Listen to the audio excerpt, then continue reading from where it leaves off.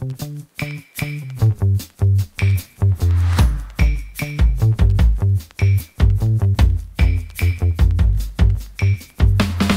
Peyton with Slice Engineering, and we are at the second annual Rocky Mountain RMRRF Festival, one of the most exciting 3D printing expos in the country, where companies, makers, and enthusiasts gather from all over the world to see the latest in 3D printing technology. We are here in the Vision Miner booth, and today we're going to walk around the show and see if we can't find any of our partners who are building 3D printers here in the USA. We're going to get the inside scoop on their latest innovations, and we'll see what they've been up to. Let's see what's making waves at the 2024 Rocky Mountain RMRRF Festival.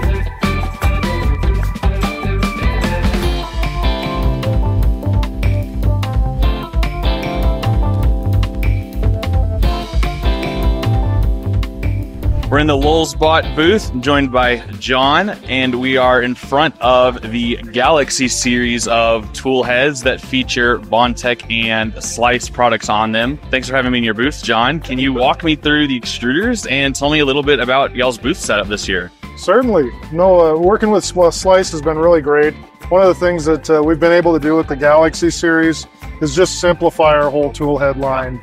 For a while, the Lulzbots have been able to take a few different tool heads. It's one of the ways that we cut down on obsolescence. So you buy your core, your main Lulzbot frame, and then as new technology comes out, stuff from Slice and Bondtech, you're able to keep that machine up to date without having to go buy a whole new machine.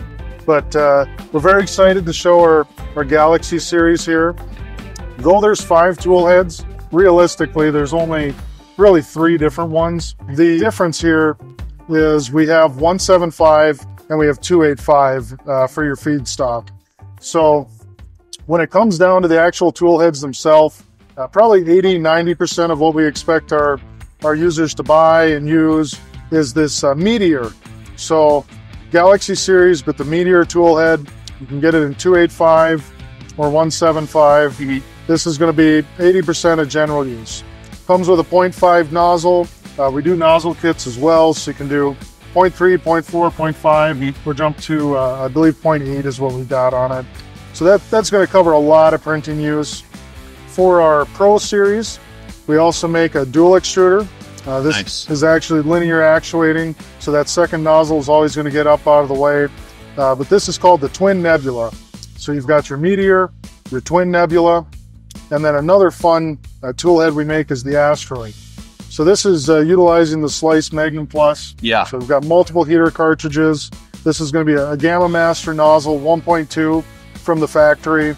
And then we go all the way up to a 2.4 millimeter nozzle to put down just fat beads of plastic. The quality of the mosquito components on the bottom has been really, really good for us there.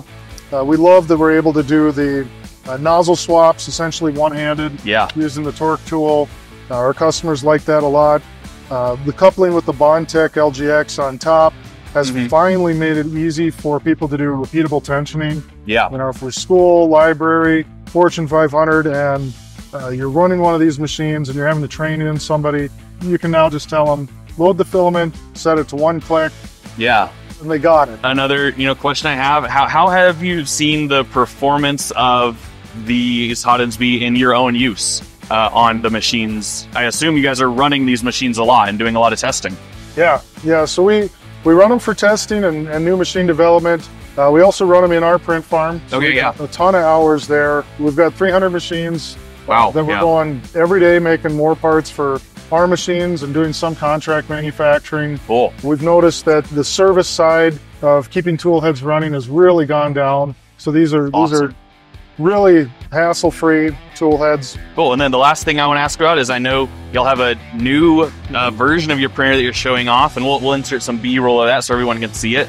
Can you tell me about the new Lulzbot Mini that you have here? So after quite a few years, we have our next generation to the Mini lineup. Yeah. This is the Mini 3. It's a machine that is Clipper-based on the firmware side of things. So we're now a company that builds both Marlin-based machines and Clipper-based machines. We saw kind of a cool area in the market where this firmware could be taken and polished a little bit more. I guess we focus a lot on ease of use. Awesome. And then what do you see as being the primary use case and application for the Mini 3? Yeah, so we put a lot of thought into the Mini 3 and kind of the role it serves, what its purpose is. For help with that, we looked at really, what did the Mini 1 do? What did the Mini 2 do? Who was buying these and why? A lot of our users try to get at least 5 years, if not 20,000 continuous print hours on the unit. Yeah. So when they're coming to Lulzbot, they're not necessarily looking for the new printer that they're going to buy this year because they're really into the hobby. They're looking for that tool. That's a part of their process. They're going to have it for a few years. Let's say new technology comes out. They know that Lulzbot's not going to put them in a case where they're stuck with an obsolete unit. Yeah. So being able to change out that core, that heart of your printer with your extrusion system is really handy there. It works really well for us, and I think we'll see a good reception and the same longevity as its two predecessors when it comes to the Lulzbot line. Yeah, I love it. Thank you so much for your time. I appreciate it, and I'm going to keep walking around and see what else the show has in store.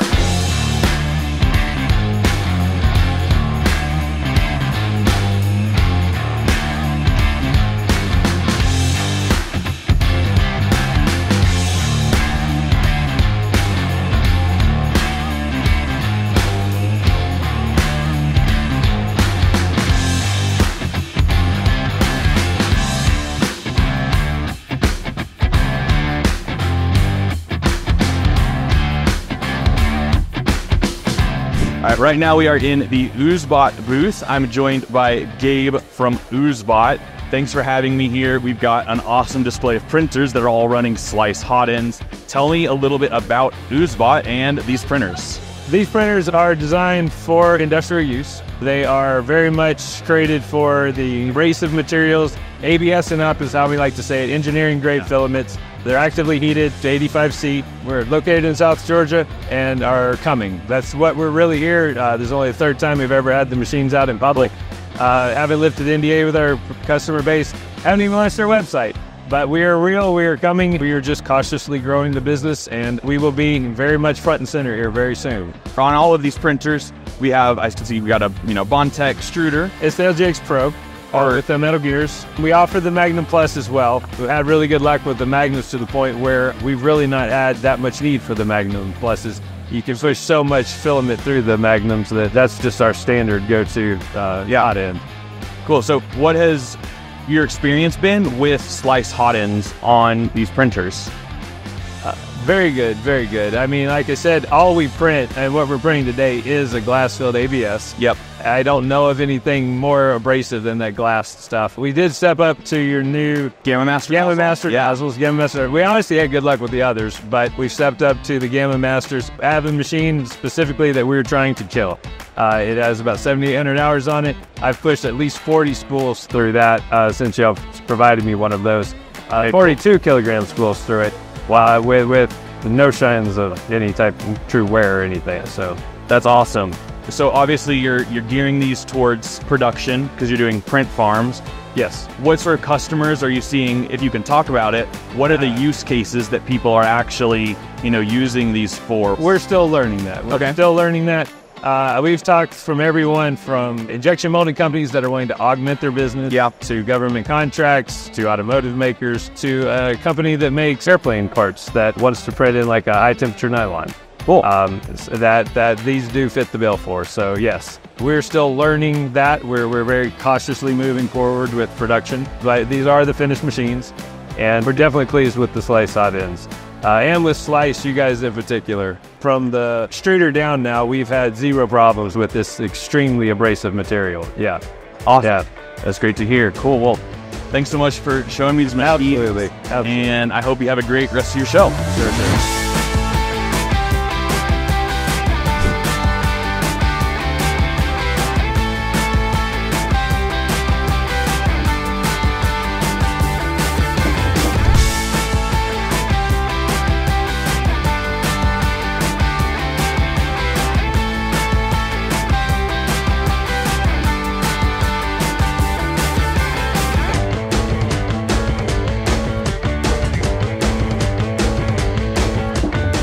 Right now I'm in the Wuxn booth, joined by Isaac and William from the Wuxn team.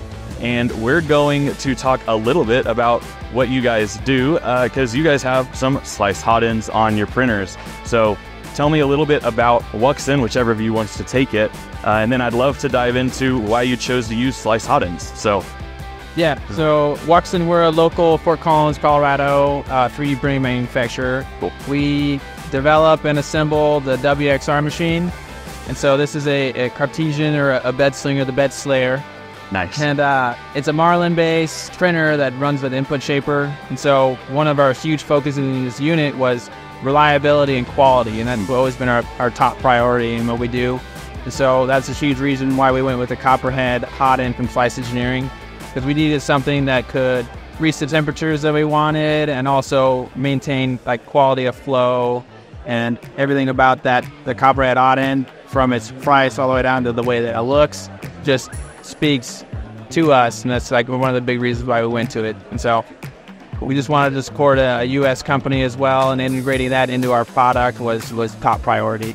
Yeah, obviously you guys are making your printers here in the U.S. We're making our hot ends in the U.S. What informed that decision to make your printers here in the U.S.? Are there any, obviously there are challenges with that. Can you maybe talk a little bit about what goes into actually making a printer in the USA?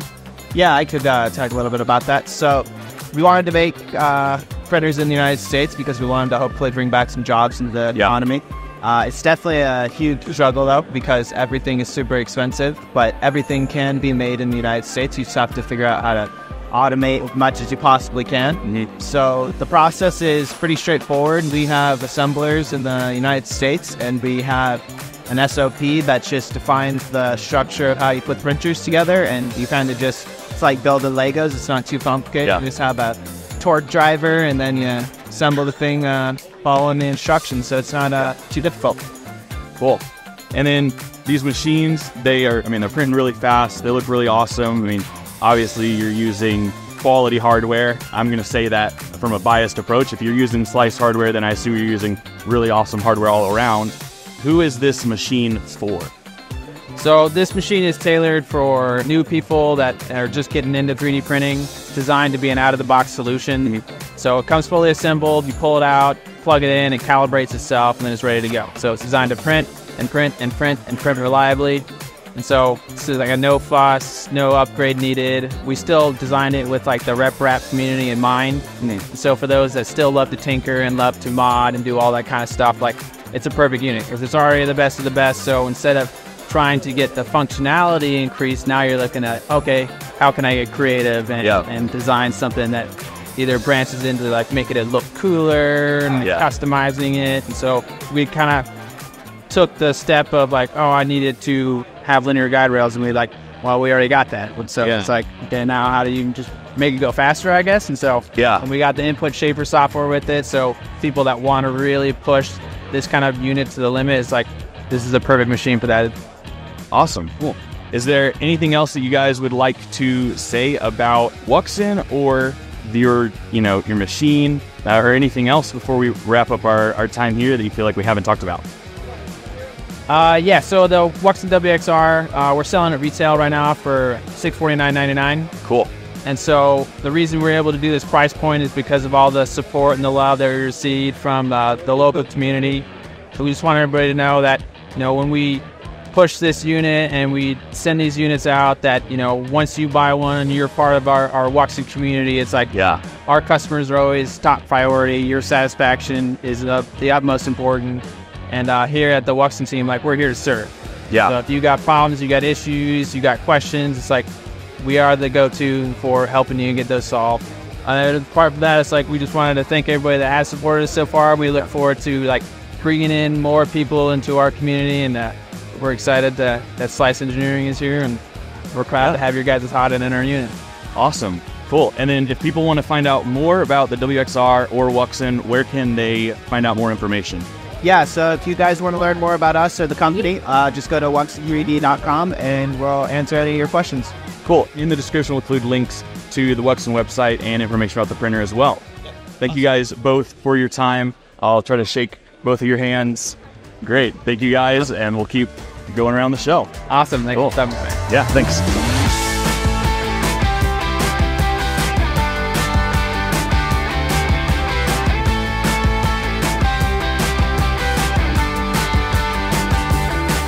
Obviously, we didn't even begin to scratch the surface of all the awesome things happening here at the 2024 Rocky Mountain RepRap Festival, but we wanted to highlight 3 of our partners who are designing and assembling and manufacturing their printers here in the USA because we think that that's super awesome. We'll include links in the description below to all of these 3D printer manufacturers so you can learn more if you're interested in them. In the description, we've also got a link to a free guide that we've put together called 7 Things You Should Not Do with Your 3D Printer. In this guide, we've outlined the 7 things you should not do and how to avoid them to make your 3D printing process better and more efficient to help save you time and money. We've got another video coming out soon about the Rocky Mountain RepRap Festival and our time in the Vision Miner booth and their awesome nanopolymer adhesive. So like and subscribe to the channel if you're interested in seeing more content like that in the future. Thank you so much for watching, and don't forget to stay zesty. All right, guys, we're here at the Rocky Mountain RepRap Festival, and I've been selected as a driver for this guy right here. Wish me luck.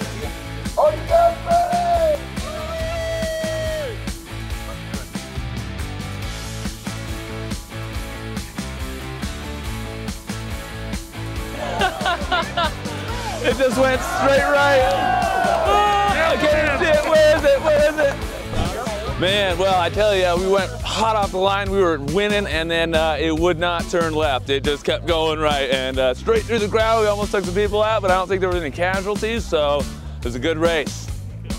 I'm happy.